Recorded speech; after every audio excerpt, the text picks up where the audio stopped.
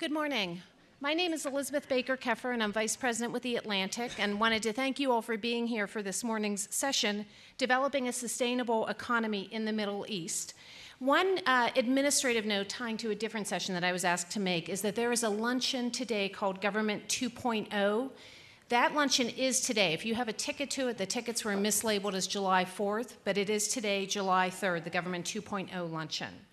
So onto this session, Developing a Sustainable Economy in the Middle East. The moderator for today's session is Donald Pressley, who's a vice president with Booz Allen Hamilton. He leads the firm's diplomacy and international development business, providing services to emerging market economies focused in 4 areas: government transformation, economic performance, citizen services, and humanitarian support. His primary focus is on using new technologies and methodologies to help developing nations improve and expand their capacities to become productive parts of the global society and economy. And prior to Booz Allen Hamilton, Don was a senior foreign service officer at the U.S. Agency for International Development. So a very strong background to lead this morning's conversation on developing a sustainable economy in the Middle East. So I'll turn things over to Don and his group. Thank you. Elizabeth, thank you very much. We have a very distinguished panel to talk on this topic this morning. Let me just frame the topic for a moment, and then I'll introduce our panelists briefly and ask them to react to the theme of this morning's topic. The economic wealth currently possessed by the Middle East is unparalleled throughout the world. Over the past 10 years, the region has generated an unprecedented $2.5 trillion in revenues derived from its oil. But paradoxically, the region has also received approximately $82 billion in foreign assistance over the same time frame. Both wealth from oil and income from foreign aid have generated a dependency on an arguably unsustainable source of income. And the question is, has the Middle East the opportunity to find a viable replacement for these dependencies on outside sources of wealth? The Economist predicts that the known reserves of oil in the region will expire within only 40 years. And aid income depends upon governments that must examine their foreign aid programs, and they can be fickle in this regard. So the question that I want to pose to our panelists today is whether the governments of the region or the corporations that are operating in the region have given thought to the ability to attain economic sustainability, and primarily through 2 alternative mechanisms: achieving foreign investment and achieving innovation as alternative ways to create sustainable economies in the Middle East. Now, as I mentioned, we have a very esteemed set of panelists here this morning to talk to this subject. Immediately to my right is His Excellency Aziz Mekouar. He's ambassador of His Majesty the King of Morocco to the United States. During his tenure as ambassador, Ambassador Mekouar has overseen the negotiation and signing of a free trade agreement between Morocco and the United States. Previously, Ambassador Mekouar was the chairman of the Food and Agriculture Organization of the United Nations, and he's represented the Kingdom of Morocco as ambassador to Italy, Malta, Albania, Portugal, and Angola. Certainly someone that has seen how sustainable economies can be developed in many parts of the world. To his right is His Excellency Karim Kawar. Karim is currently the president of the Kawar Group and the former ambassador to the United States and Mexico from Jordan. He is also chairman of Kawar Energy and of Iris Guard. As ambassador to the United States, Ambassador Kawar led the Idama Initiative, and I'm sure he's going to tell us a little bit more about that. He's also the architect of the REACH Initiative, Jordan's blueprint for a knowledge economy. He's founder and chairman of the Information Technology Association of Jordan, former president of the Jordan Computer Society, and someone who really understands both business and government. And then we also have with us Shephard Hill. Shephard is president of Boeing International and a member of the company's executive council. Shep oversees Boeing's international affairs and has responsibility for 20 Boeing in-country operations throughout the world. Previously, he was senior vice president of Boeing's business development and strategy, where he was responsible for analyzing and developing plans to drive growth and nurture new businesses. So we have today a wealth of experience and perspective on this question of whether the Middle East can find new ways to achieve sustainable economies. Shep, let me start with you. If you could just give us from your perspective as a leader of an international business, what do you think of this question and how is Boeing addressing it?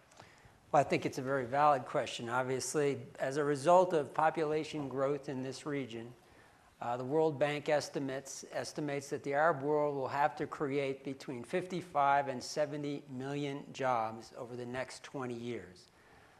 That is in a region that right now has one of the lowest employment rates around the world.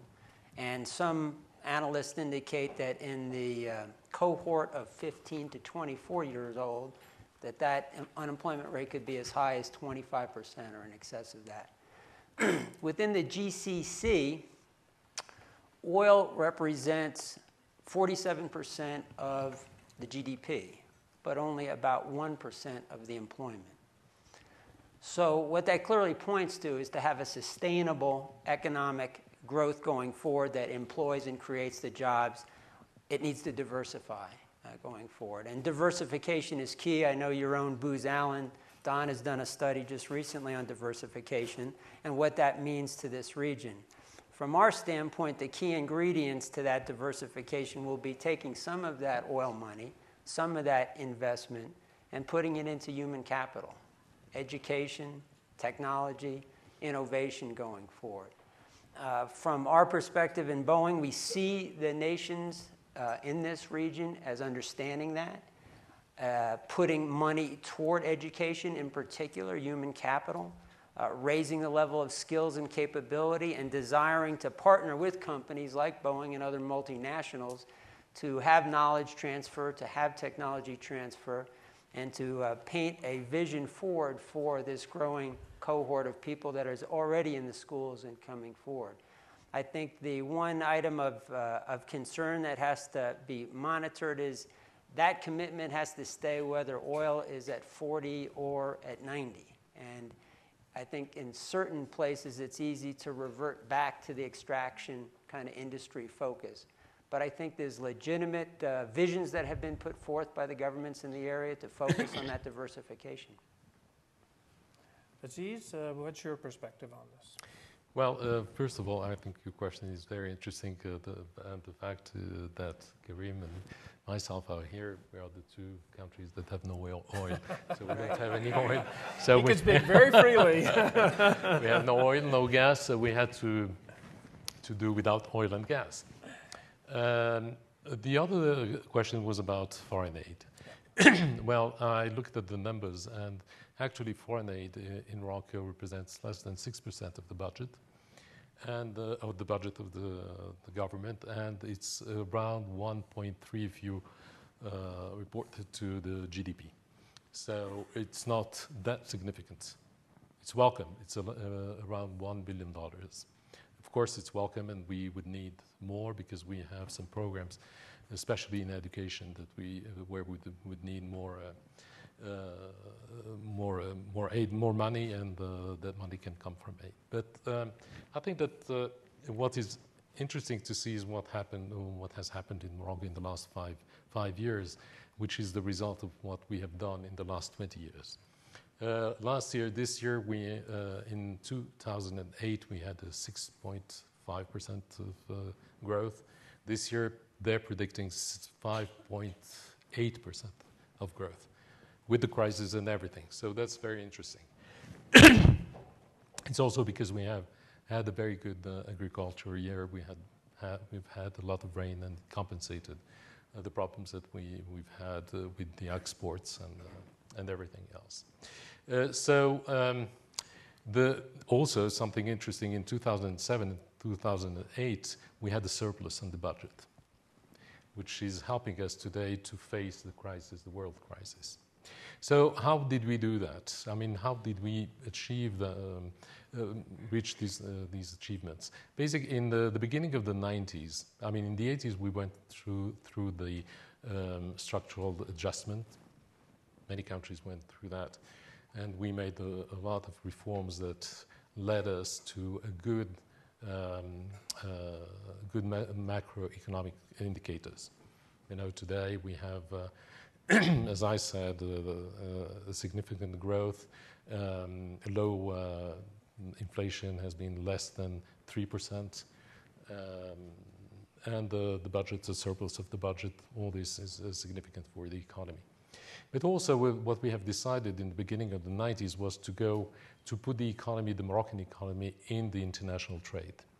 And because we figured out that it was impossible for Morocco to have a strong economy if we stayed where we were with a protection, with a protected economy.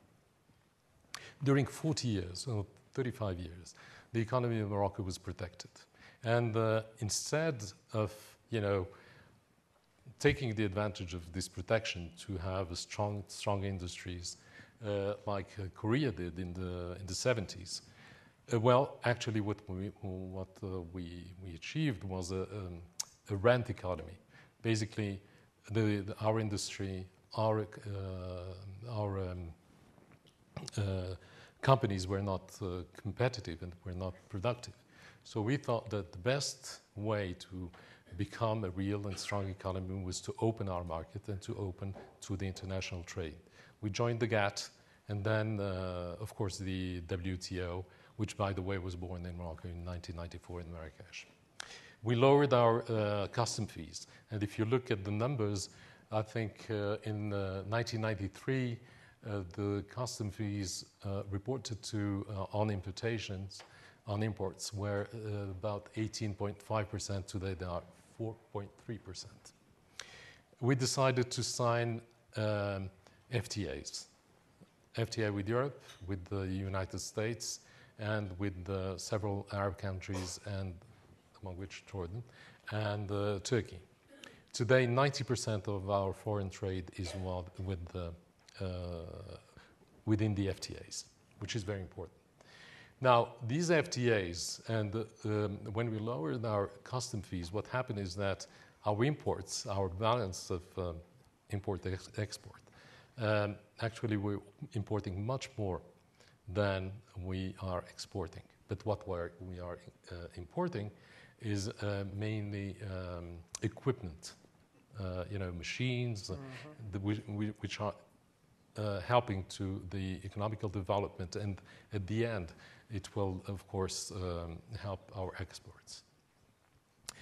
What is also very important that has happened in Morocco was the liberalization of the economy. Mainly, for instance, I can give you an example, telecommunications. That was key for the development of the Moroccan economy. Today, Morocco is one of the centers of call centers around the world and offshoring. And that's because of telecommunications. 2/3 of the Moroccan population has a phone, has a telephone, and that's important. And we couldn't have had the investments that we've had in the last 10 years had we not liberalized the economy, and especially telecommunications. The growth of telecommunications in Morocco is around, it's 2 digits, has been 2 digits in the last 10 years, which is very important.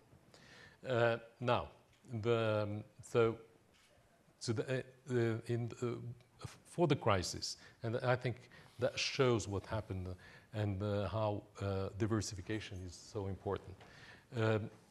According to the World Bank and the IMF, Morocco is the country of the MENA region that's addressed better the crisis.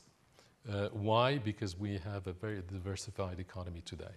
Textiles, industry, tourism, aerospace industry. Today, in 2000, there was not a plant on aerospace industry, and today we have 7,000 people working in the aerospace industry. You have, of course, high-tech, tourism, agriculture, agro-industry. So we have a pretty diversified economy, which helped us not to be hit by, the crisis last year and the beginning of this year. The financial sector was completely liberalized, but also, thanks God, we have a currency control, and the banks could not and did not buy toxic stuff, so they are in pretty good shape, and that's a good result. So the economy is doing pretty well today because of its diversification. So no oil industry. Foreign aid is rather low, small, but we have challenges. And what are the challenges? We have serious and real challenges. The challenges are on the social side of, let's say, the Moroccan fabric.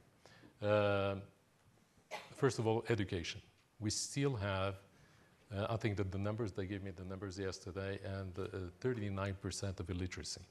Why? Because Morocco is a big country and you have a lot of people spread out around the country in the mountains. It's very difficult to reach to every village. We have villages of 50 people, 60 people, 100 people. It's very difficult.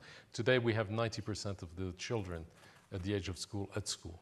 You have the problem of the quality of education, and that's a real challenge. For instance, why is it a challenge? So we are addressing this issue of education, and one of the big challenges is how, when you have such a growth in the economy, you need people to make the economy grow. And but you lose competitivity if you don't have, for instance, enough engineers, because if you have the supply and demand, and you have one engineer, he's working in a company that, he's working well in a company, but other company pays him 10% more, he will go to the other company. So the country becomes less competitive.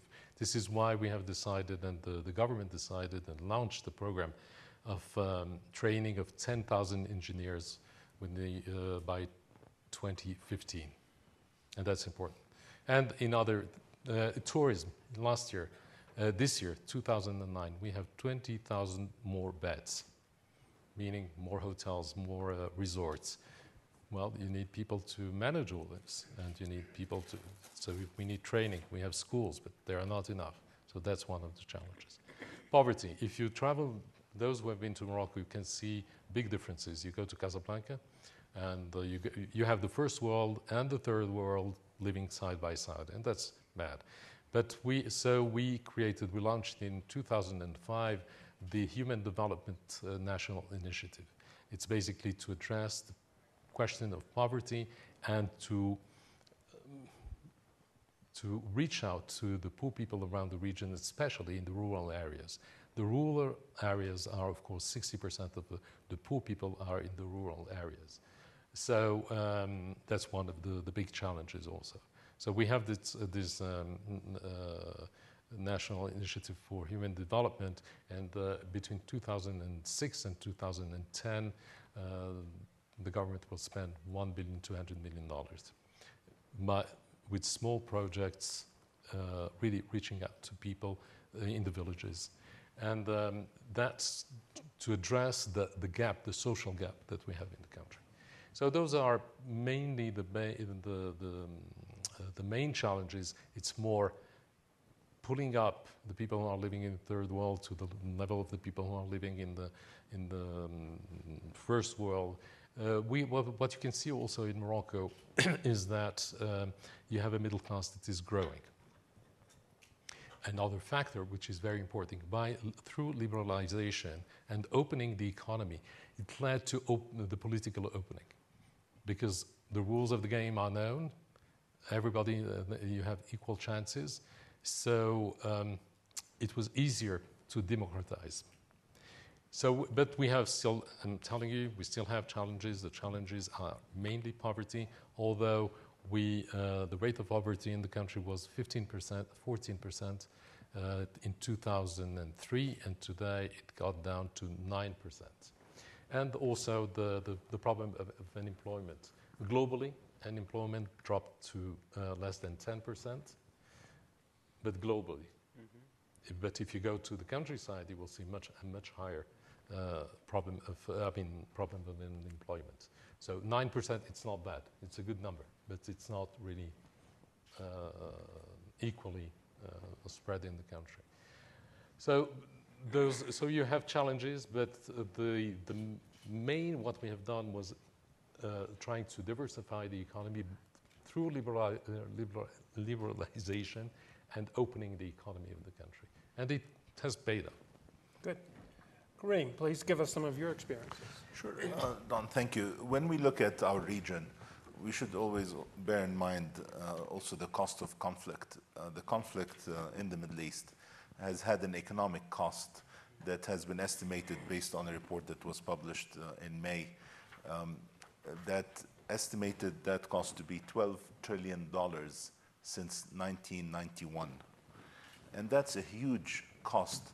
Of course, that takes into account the destruction caused by the conflict of assets and so on, but it also takes into account the lost opportunity cost. So when we look at this region in particular, we need that backdrop to be able to frame the issues. So therefore, when we talk about the reliance on foreign aid, so Jordan, as Ambassador Mekouar mentioned, has no oil or gas. And we have another problem, which is a refugee problem. Out of a population of 6 million, we have an estimated 2 million Palestinian refugees. We have an estimated 1 million Iraqi refugees. So the cost of on our infrastructure has been huge that the government had to bear. So those are real and serious challenges that we had to deal with. But when we look at what our government has done despite this, when we talk about, I personally believe that oil is a curse, and the countries that have been reliant on their oil reserves have not invested in their human capital, which is what Jordan has done. So Jordan probably leads in the region in terms of its literacy rate, which among the adult population is in excess of 92%, and overall it's in excess of 95%. But again, as Ambassador Mekouar mentioned, and as Chap mentioned, it's not just the issue of education, but the quality of education. So throughout the region, there's a big disparity between the output of our education system and the needs of the job market. So you find that discrepancy, and it tends to be quite huge. Now, in Jordan in particular, perhaps it's less so than the GCC countries. But still, in Jordan, unemployment is above 14%, which is high, and that is the official rate. The unofficial rate could be even higher. And what we see when we talk about unemployment, in some countries, we see foreign labor constituting the largest part of the workforce. And therefore, again, there are certain jobs that locals don't want to do, which I guess is not just restricted to our region, but through even in the United States, that is the case. So those are issues that we need to keep in mind.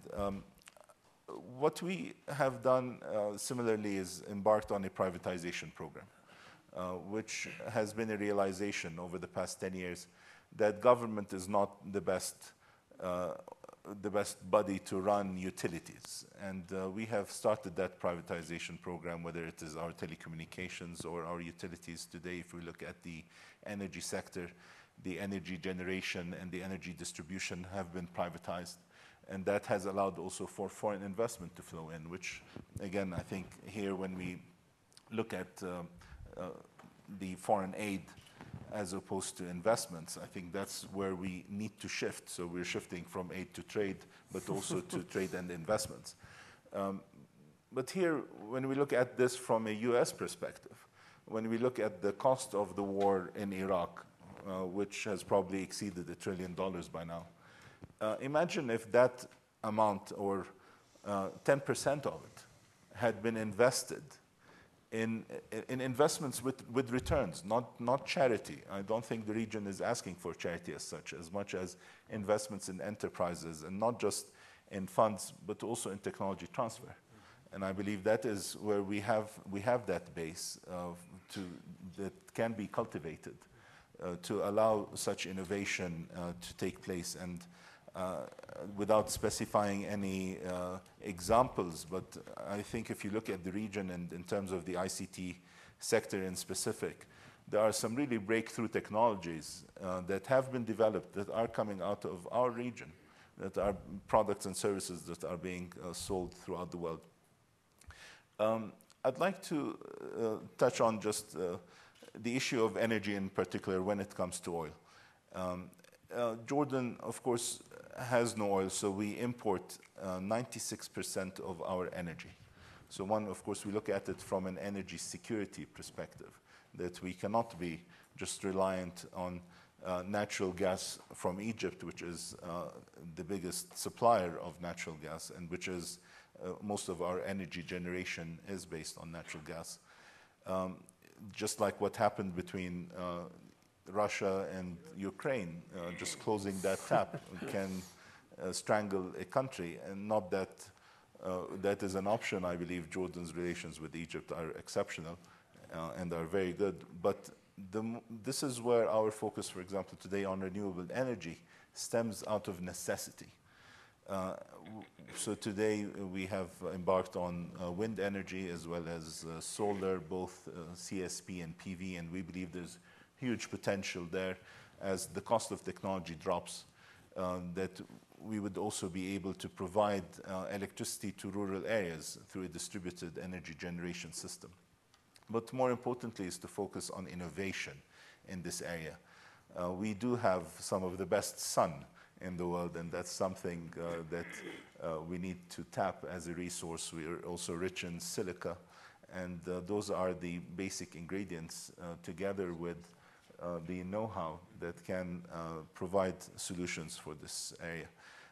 One country in particular, or one example, is in a GCC country, which is the UAE and Abu Dhabi in particular. They have embarked on Masdar. Yep. And I think that will be part of the discussion later. Masdar is supposed to be a carbon neutral city.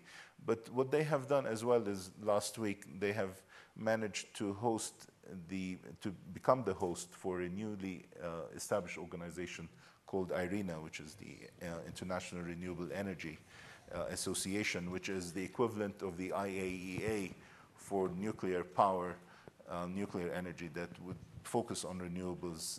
And Abu Dhabi has managed to attract that international organization to be based in an oil-rich country. And that is a message from the wise leadership of the UAE that's saying we cannot rely on oil and natural gas, and we know that is going to run out, just as it has run out in nation states such as Dubai. Dubai no longer has oil and relies on services and tourism, for example, to attract foreign investment as well as revenues for their budget. So I believe there are some good examples that we need to follow, but there are serious challenges as well. When we look at inter-Arab trade, that's trade between Arab countries, it stands at less than 8% of their overall trade. So if we take an example, Jordan enjoys a free trade area agreement with the United States. Our number one trading partner is the US. So we trade more across the Atlantic than we trade with neighboring states. And that is, of course, due to several reasons. One of them is conflict. So naturally, for us, Iraq should be our largest trading partner, but given the conflict and the war there, that has been an impediment to that development. So those are some of the issues that I believe we need to address as well, but I agree fully that we cannot depend on oil for the future. We have to invest in our human capital.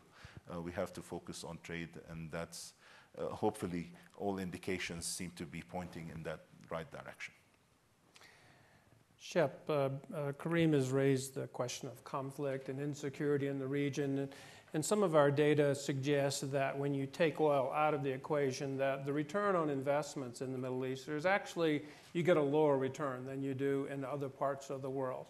From the standpoint of a corporation that invests heavily, what are some of the factors that would cause your company or other companies to want to invest in the Middle East? What are some of the trade-offs that you see that could counterbalance those problems? Well, I think on the positive side, there are both requirements for, in our particular case, our products, as well as the resources to a great extent to acquire them. I don't think conflict comes into play and risk overall comes into play. Right. But beyond that, it is the nature of the human capital there, the skill base in terms of partnering. It is a judiciary that is both empowered and independent, such on things like contract law, that is clear and transparent. It's a clear signal about property rights and intellectual property and how they'll be handled. And then it's the ability just to be competitive there. So we see the Middle East as a great and open market. We acknowledge the challenges that are there.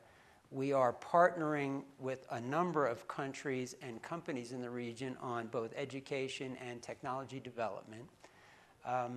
There are challenges as it relates to U.S. Technology transfer laws.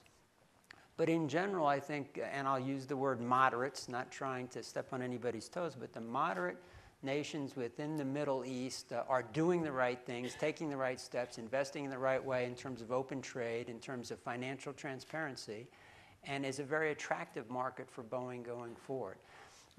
But to Karim's point, Boeing or any country can't put an MRO in every country in terms of maintenance, repair, and overhaul. We can't have a technology center in every country doing the same types of technology. And one of the things that would benefit us greatly if there was more regional cooperation so that we could cooperate in certain areas and markets that would serve the broader region versus just that country. And I think both the ambassadors are aware, and both these countries are examples of enlightened leadership going forward, but that's still a hang-up for us. We only want one MRO in Jordan, one MRO in Jordan. Yeah, that's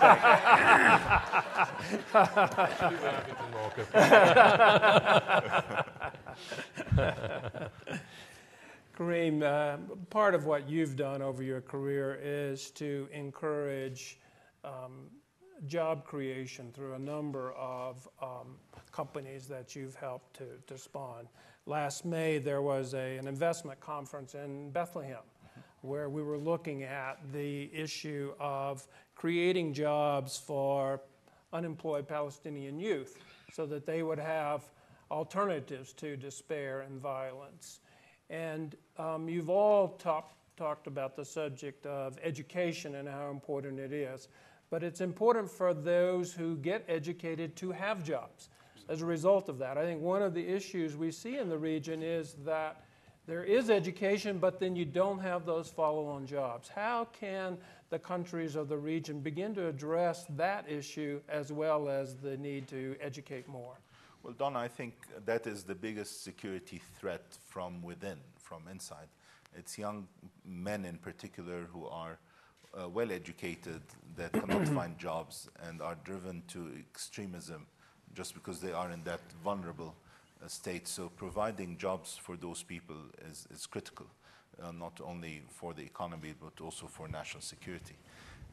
As such, when we look at the ICT sector, information and communication technologies, I believe there are huge opportunities, especially when you look at the Palestinian territories in particular, where the movement of people is usually it's impaired. It's not the easiest to travel from one town to another, which might be half an hour drive. It might take you half a day to get to work. So this is where, and companies such as Boeing have relied on people working in their own villages and towns using technology, whether it's through call centers or through doing this knowledge work at home, where they can be productive, they can work even longer hours if they wish, they can serve the whole world. The whole world is their market out of their own humble environment. And I believe that where for the Palestinian economy, there could be huge opportunities there, because the Palestinians tend to be also very well educated and learned, even though that has been affected by the recent surge in hostilities. But that's potentially a big challenge, because also when Prime Minister Salam Fayyad mentioned that was prior to the war in Gaza. Yes. And that has certainly raised many question marks on Your conflict issue. back, and that's again the lost opportunity. Yeah. I'm going to ask the panel one more question, and then I'll open it up to the audience. Would love to get your perspectives and your questions. There are microphones on either side of the room, so that those of you who have questions, if you wouldn't mind going to the microphone, and I will start calling on you shortly. Aziz, President Obama was in Cairo recently, and he said that, I'll quote, he wants to deepen ties between business leaders, foundations, and social entrepreneurs in the United States and Muslim countries around the world. Let me start with you. What advice would you give to the U.S. administration as they try to develop these ties? How would you advise them on ways to make this more successful? Well, I think that there are already contacts between business people in the Arab world, in the Muslim world, and the United States. I would encourage to more contacts between the civil societies, the American civil society and for Morocco, the Moroccan civil society, and it's working, and we are seeing more and more of that, and I think it's very, very important. Of course, another thing which is very important is cooperation between universities, and again, we are seeing many American universities opening up in the region, and particularly I think in the Gulf region, but also in Morocco. We have now some very wealthy people who are putting together American-type universities with cooperation with American universities. So I think it's through cooperation, through building bridges, but bridges between people who do the same things, and then we will put all this together and we will build up something. I would like to go back to what Karim was saying about the regional integration. Sure. I think that's very important. That's key. And for instance, in the Middle East, in the Near East, they have problems of conflict, and it has been going on for a long time. In the Maghreb and the North Africa region, we haven't had that, and we should have a real strong regional integration.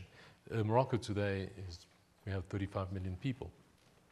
If you put together, and the United States has a free trade agreement with Morocco, but imagine that if we had Morocco, Algeria, Tunisia, Libya, Mauritania, and maybe even the countries of the Sahel fully integrated, that would be another partner for the American companies and the European companies.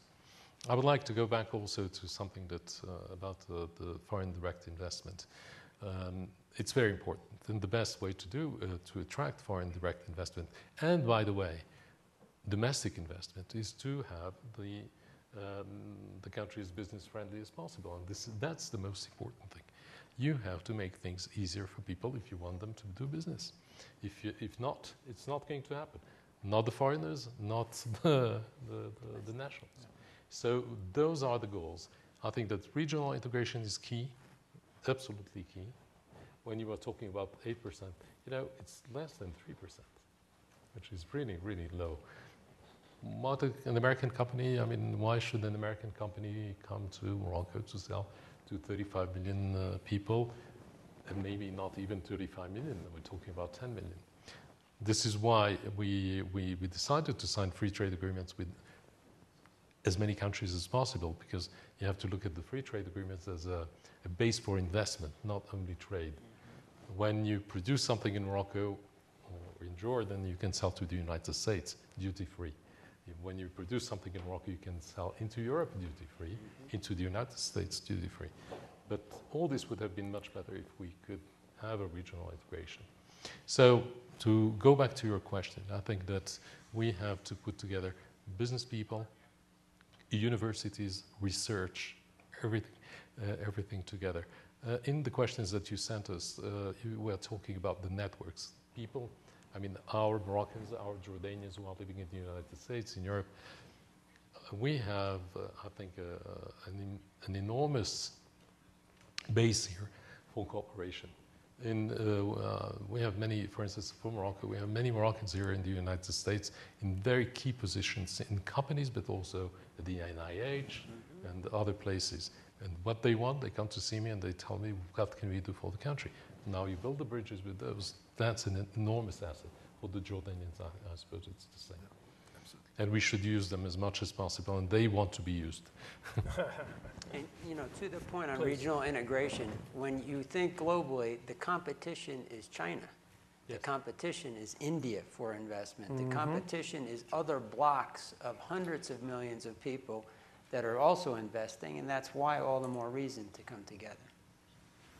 Right. Karim, do you want to comment on that? Well, I think perhaps just one point also that we are in the Mediterranean region, and recently the EU announced the Union for the Mediterranean. And one aspect of this is, for example, generation of renewable energy or clean energy from the MENA region and transporting that electricity to Europe, where Europe also has set very high targets to reach 20% of their energy from renewables, to cut emissions by 20%, and to reach 20% efficiencies by the year 2020. So that is a big target. And this is where that cooperation also can help, because that's when we look at the regional grid.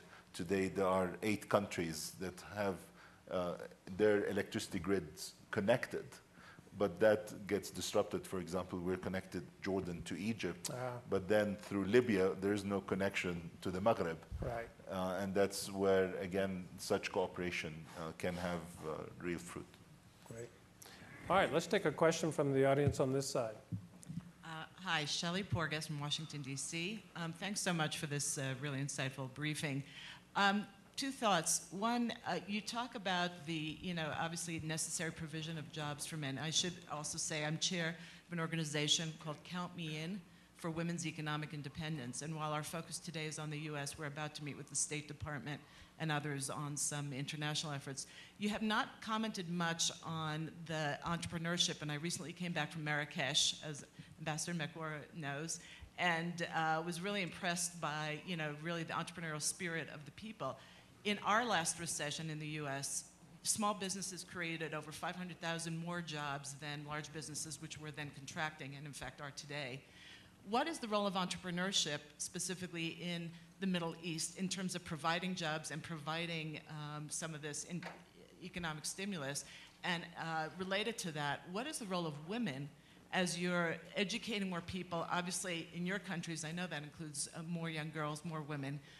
Some other countries, it's not as pervasive, perhaps. But what do you see as the role of both small businesses and specifically of women going forward in helping promote, economic growth in the region?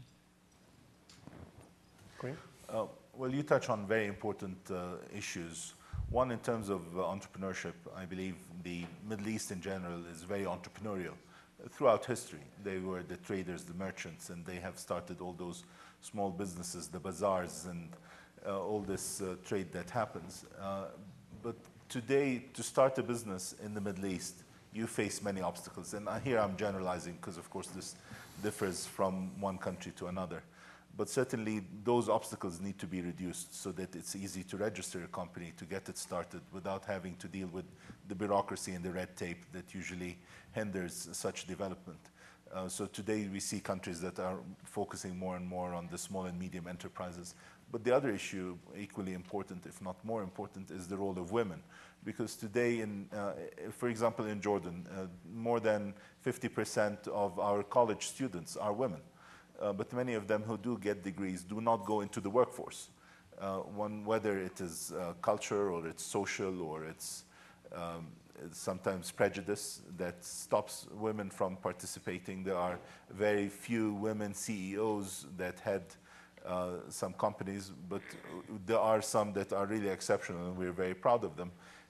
But also for women in particular, I think the trying to balance between the requirements or the family role and the career move, that is always a challenge as well. But throughout the region, we have a serious problem with women participation in our economy, which is a huge deficit. One thing that I did not mention is the Arab Human Development Report, which was published by the UNDP in several volumes, but it touches particularly on gender issues and the women plight throughout the Middle East. Aziz? For the small and medium enterprises, I think that we are focusing pretty much on those companies because they are those who create more wealth and jobs. And the government has been trying to put together funds of guarantees for this because they had some difficulties to get loans from the banks. And today, I think if I was reading the paper, and it seems that today a company to finance itself, the cost of financing is dropped down to 6%, but there is a fund of guarantee for the medium and small companies. About the gender, I'm sure that you know the ladies from the Association of Women Entrepreneurs of Morocco.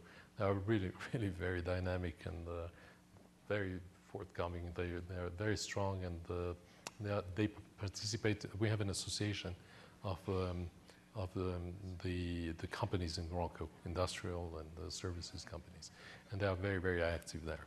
But of course, as Karim was saying, in the education we have, it's more or less the same rates. We're talking about 50 to 53% of the students are women, and we still need to see more involvement of women in the workforce, but also in the companies and creating companies. But we have this AFM, which is a very, very strong and very active organization. You know, Don, if I could, not from the region, if I could just comment as a traveler too and someone that does business in the region, the demographics will not be denied in the Middle East.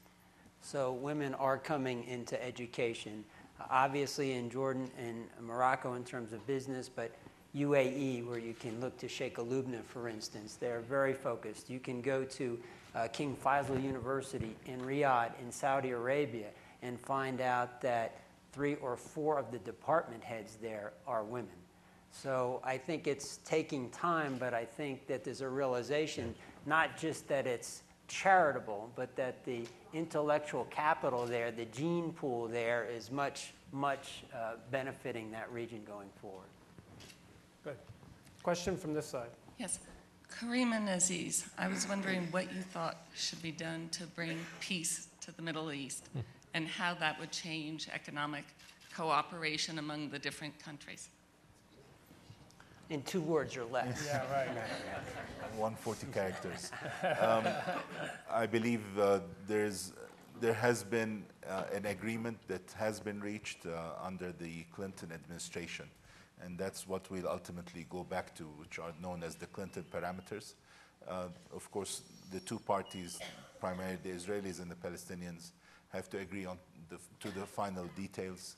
I believe also the Arab countries have presented the Arab peace proposal in March of 2002, and that's certainly something that needs to be taken advantage of.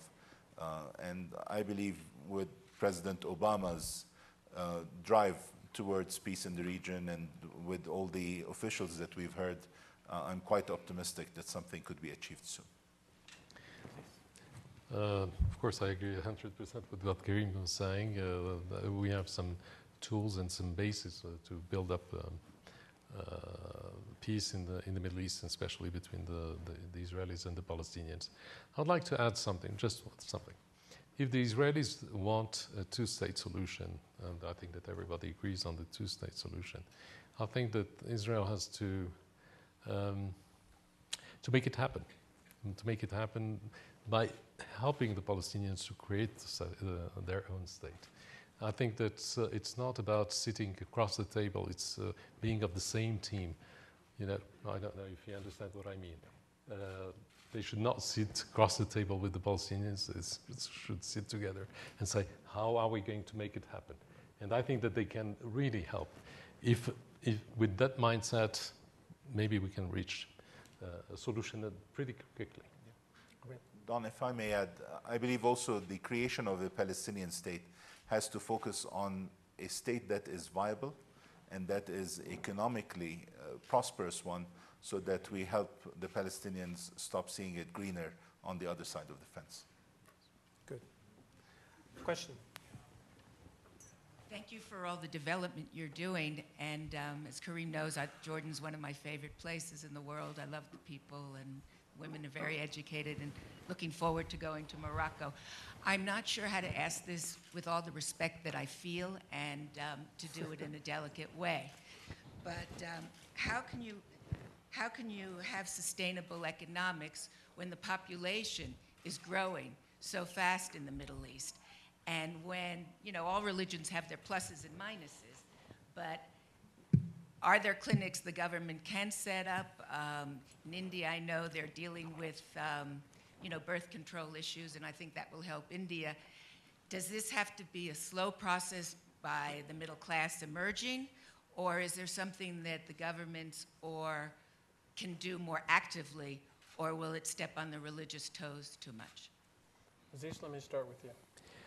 Well, about the growth of the population, if you look at the numbers, in the 60s, I would talk about Morocco. In the 60s, we had 3.3% of population growth. In the 80s, we had a 2.2 population growth. In 1999, I think we had the census, and it showed that the population growth was 1.4%. So you see a dramatic drop in the population growth. 1.4% is a good number. It's a perfect number. But we have to be very careful. You cannot go below that. And the 1.4% shows that we have maybe a window of 20 years to become a real economy and to develop the country, because you cannot become a real economy with an aging population. And the Moroccan population is aging. The number, I think that the percentage, I don't have the numbers, but the percentage of people over 60 today in Morocco is pretty high.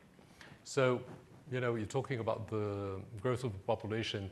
There is one danger, and I think this is something that in all the conferences everybody talks about, is the long trends of demography, and you seeing a reduction of population. Of course, in Europe is dramatic. In the United States, less because of immigration. But even in our countries, and I'm talking about Morocco, we are 1.4%. That's really the threshold. I was talking more about Middle East in general. Well, 1.4% is very impressive.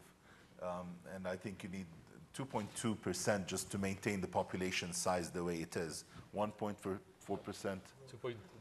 1.4, it's okay. 2.2 is the number of children per women.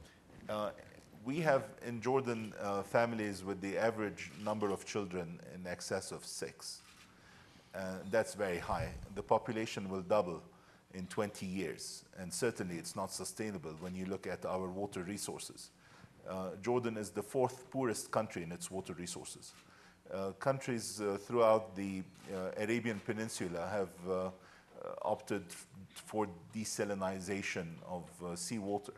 And actually that market alone constitutes 60% of the desal market in the world. So a lot of focus on that, but certainly there are environmental issues that need to be taken into consideration.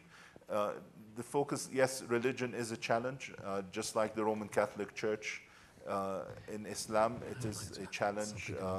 But there are solutions. You take a country, Morocco is of course a Muslim country, but take another country such as Iran. They have also successfully brought down the population growth rate. So there are some examples. There are good examples from Iran that we can learn from. But one issue in particular in Jordan that we have been focusing on is birth spacing, so that at least the mother would be more conscious of having more breathing space between every birth, which is, of course, results in a healthier family overall. Aziz? I would like just to add something about religion. You know how, this is an anecdote, how we reached the 1.4%. In the 70s, a religious scholar wrote a long report explaining why family planning was perfectly agreeable to Islam. And he was a very well-known religious scholar. So from then on, the Moroccan authorities just distributed pills all around the country. Of course, the women took them. And there was no religious issue, because you had this very important religious scholar who said it's perfectly okay. Family planning is Sharia okay. compliant. Sharia compliant. Question. Hi, I'm Carol Fotino, and I find it very fortuitous that the two countries in the region that have the most tested paradigms for non-oil-based economies are present for my question, because I come from a background, I run two organizations, and they both work on conflict, and one works with the oil and gas industry, but they both work from the standpoint of economic development, strategic economic development. And what our studies have shown is that conflict is most easily eradicated through through economic opportunity, and then making that strategically sustainable. So what I see through that perspective is that the country most invested in Palestinian economic success in the region is Israel. And so what I'm thinking is, and I'm wondering if there's a possibility for, is the two countries here represented have already had very tested non-oil based economic development. And I see a very unique opportunity for these two countries, as well as perhaps the US, to work with Israel to create a more strategic, sustainable economic opportunity and development environment for Palestinians, not just Palestinian youth, but Palestinians in general, and have an effect on the conflict there towards a more successful result. What are your thoughts on that kind of an approach to that situation? Well, as you're probably aware, Jordan has a peace treaty with Israel that was signed in '94, and it has addressed many issues. So there's cooperation between Jordan and Israel, but frankly, it has been limited because of the development between the Palestinians and the Israelis, even though there's a lot of trade that happens between them. But some of the challenges that we face, for example, trying to export Jordanian products to the West Bank market, which is estimated to be about a $4 billion market. The Jordanian exports do not exceed $20 million out of that $4 billion. So there have been restrictions. Today, every single commodity that you want to ship to Israel needs the approval of their Ministry of Commerce, which is very restrictive and it's very bureaucratic. And thinking that the Israelis are very pragmatic when they want to be, they can easily establish a list of commodities that are not allowed. So, for example, if fertilizers is an issue or of concern, they can say that is a product that cannot be exported to the West Bank, but then allow every other product to be sold rather than to get approval on a commodity, on a line item basis. So those are some of the issues that need to be addressed. But to be also fair to some of our Israeli friends who are promoting investments, and they are taking the lead also in investing in the Palestinian economy. And there are many of them that have done remarkable work there as well. Aziz, I think this goes to your point earlier that by working together in a collaborative fashion, particularly if you focused on something like economic growth, you might get faster progress. Is that kind of what you had in mind? Yeah, absolutely. That's exactly it.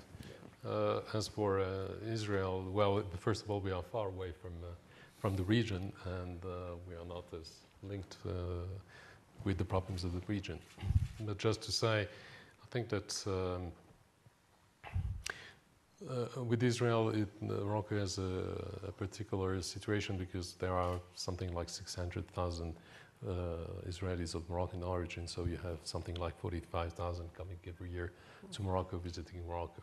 And of course, they do some trade and business there, but it's not something that is going on. So critical. Yeah. Question. Hello, my name is Simon Bomey, and I'm a Bezos scholar from Kalamazoo, Michigan. And my primary question revolves around foreign assistance, or as Madeleine Albright would call it, national security assistance. And as we see the great work by the Boeing company investing in the diversification of these businesses and not totally focusing on the oil industry, can you guys maybe foresee a reduction in U.S. foreign assistance, or are we going to see more increase? And take into account the U.S. economy, and as our economy is more stretched out, with our healthcare systems affecting everything. Let me go first and posit this. Foreign assistance, national security assistance is useful as a means of a foreign affairs, foreign relations tool. I would argue to you that back to Kennedy's statement that a rising tide lifts all boats, that given the global nature of the economy, it is really close commercial ties that will far transcend over the long term any foreign affairs bill that gets through Congress at any point in time to dole out a certain amount of money. I'm not taking away from that, but if you look 20 years down the road, much more of it should be based on commercial common cause, collaboration and partnership among industries in a global world, and that foreign assistance or national security assistance is very focused on specific challenges, threats of education, health, items like that, rather than being the basis for a relationship between the United States and any other country. Karim, your thoughts? Well, when you look at it, as Don mentioned earlier, $82 billion over 10 years seems so insignificant to the deficit of the United States. And I believe cutting that aid is not going to make a dent in the U.S. budget.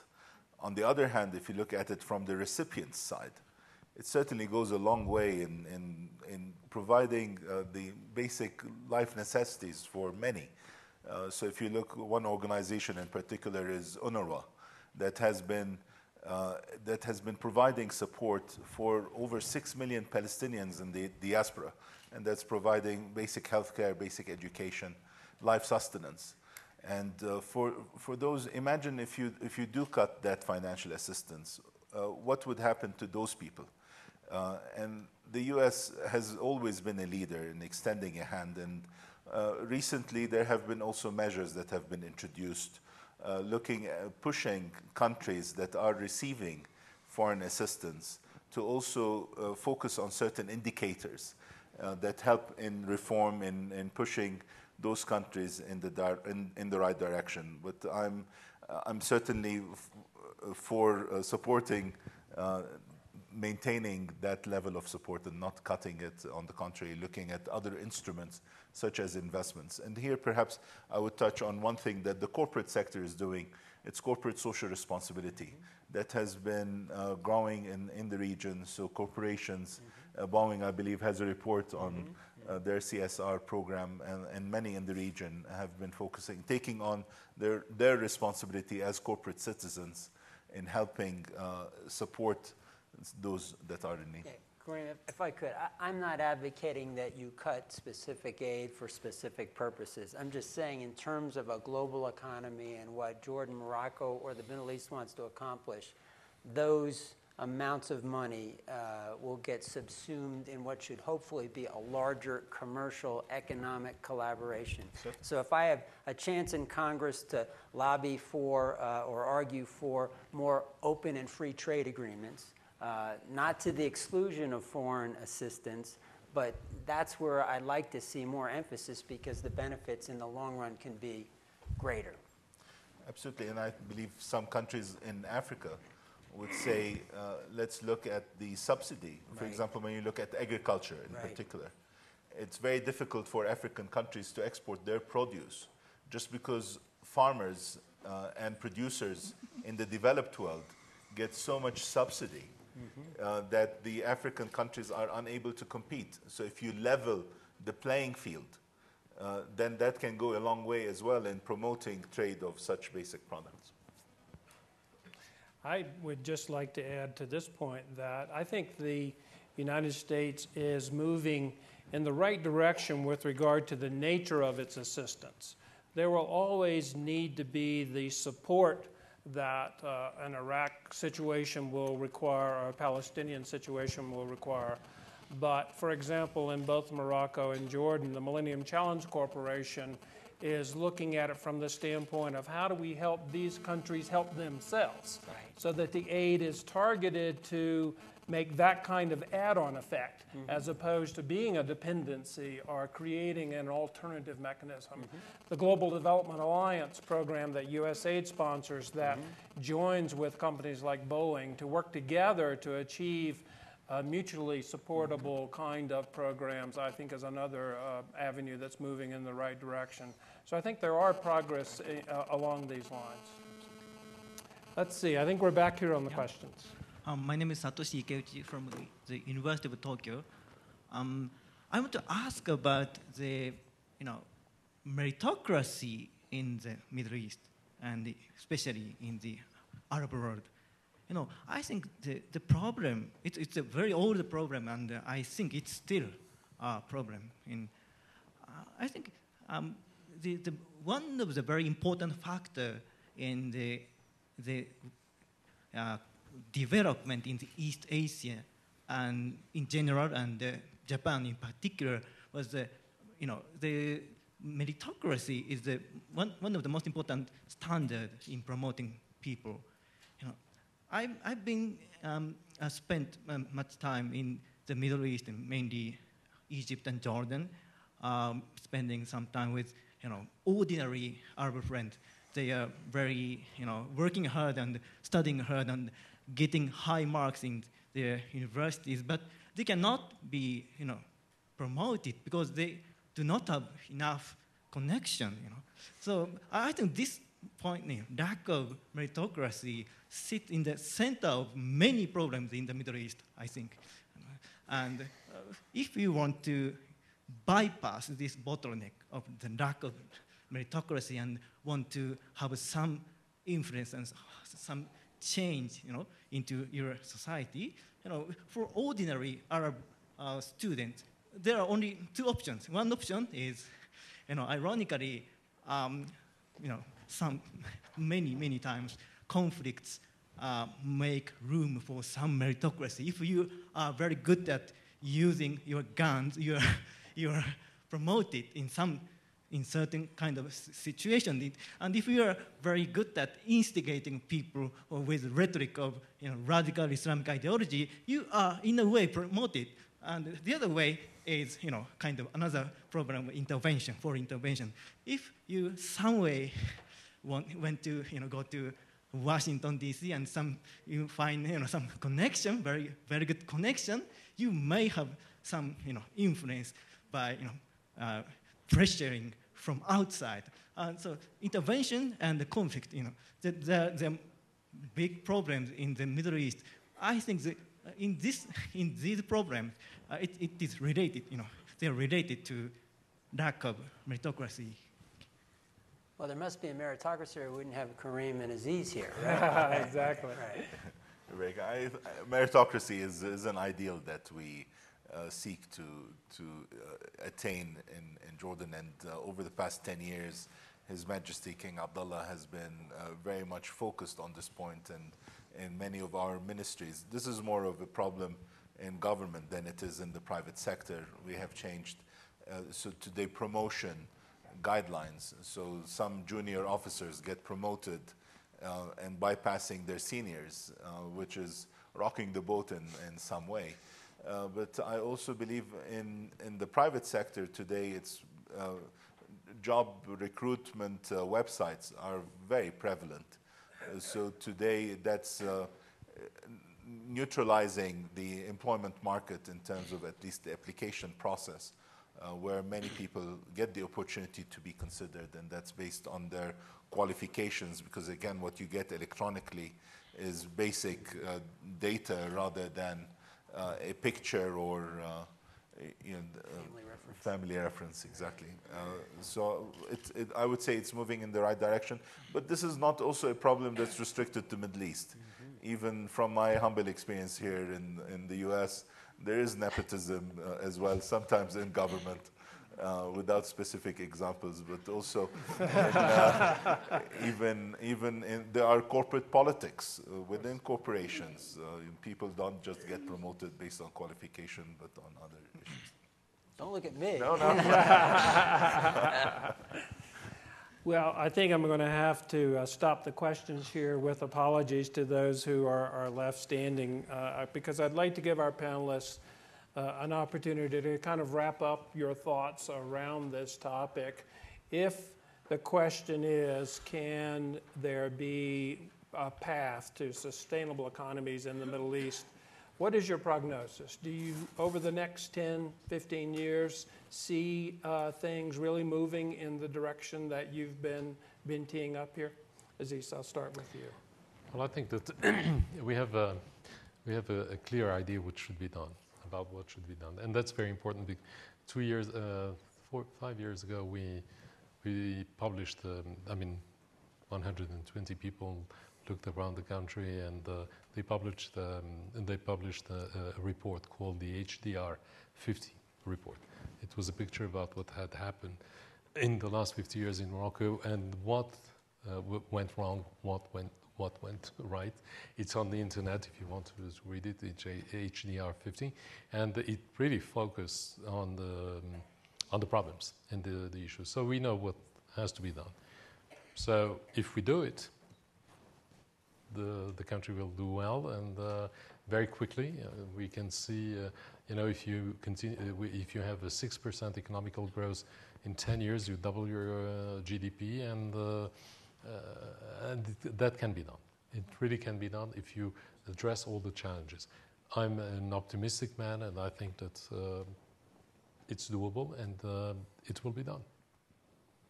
Great. I believe with oil at $70 a barrel, and many of the GCC countries, Saudi Arabia in particular, have budgeted at $40, they will do extremely well in the short term. I believe all eyes are on the Middle East in terms of its wealth. And today we see more funds and more corporations heading to our region, looking for investment opportunities as well as commercial opportunities. On the other hand, I believe countries should not take that for granted and should invest in developing its human capital. In Jordan in particular, and in the audience, we have the author of the National Agenda, Dr. Marwan Muasher, and that has been a plan for us that we continue to reflect on to make sure that we are on the right course in terms of the reforms. In terms of sustainable energy, I foresee huge development taking place, led by Masdar, among other programs such as IDAMA in Jordan, that can have significant impact in the months and years to come. And Shep, again, you have a global perspective, right. so well, give us that. I think whether you're a company or a country, acknowledging the problem is the first step, and I think that has occurred in the Middle East. I think the second part of that is trying to come up with the solution, and I think awareness about education, the need for it and the quality for it, will turn that growing cohort of young people from a challenge into an asset. That is what has happened in China. That is what has happened in India. So I see the right focus. The question will be the timing on it. Can it move quickly enough so that the Middle East positions itself to compete in a global economy against those very large and very dynamic other regions that are also competing? But as is evidenced by the two leaders you have here today, there is acknowledgement and there's a lot of thought going into it. Well, gentlemen, thank you very much for very thoughtful comments and very informative discussion. I think on behalf of all of us, we've really appreciated it. Thank you.